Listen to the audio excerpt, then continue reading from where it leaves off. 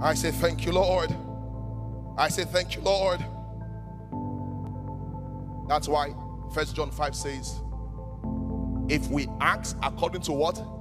His will. 1 John 5:14. If we ask according to his will, we know he what? Hears us. In prayer, in the spiritual dimension, they only recognize algorithm are what based.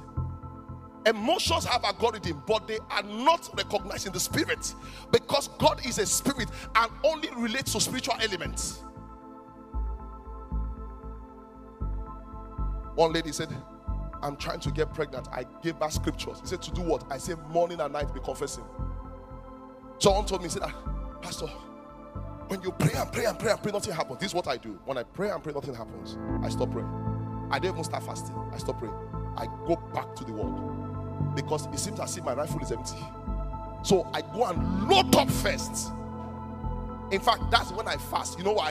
I'm fasting so that I can see in the word. Then when I come word drunk, what increases the power of prayer is not volume.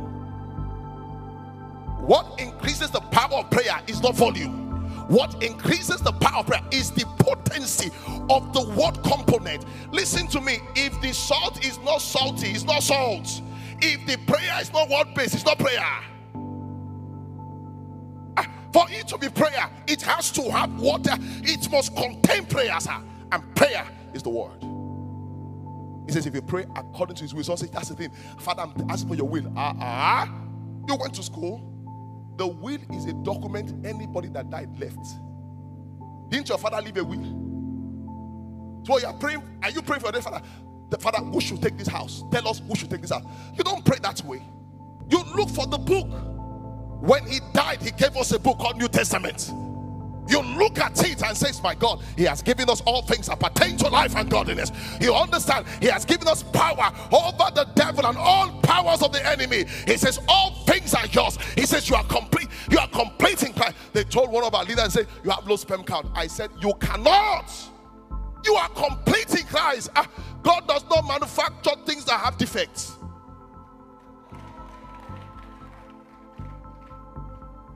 They brought to him son, I was blind from birth. They said, who sinned? Father or mother? Because that's what religion does. Religion is always looking for someone to blame. You come to, they make you feel guilty. He said, He says, I've come to destroy the work of Satan. What was he saying? What you see is the work of Satan. I have come to destroy it. Because my original work has been tampered with, I have come to destroy it. A lady video called me from the US. A child has autism, not spoken at 7. One of the days we're praying, tongue loosed. Today I posted on my Instagram. I posted a couple 6 years without children.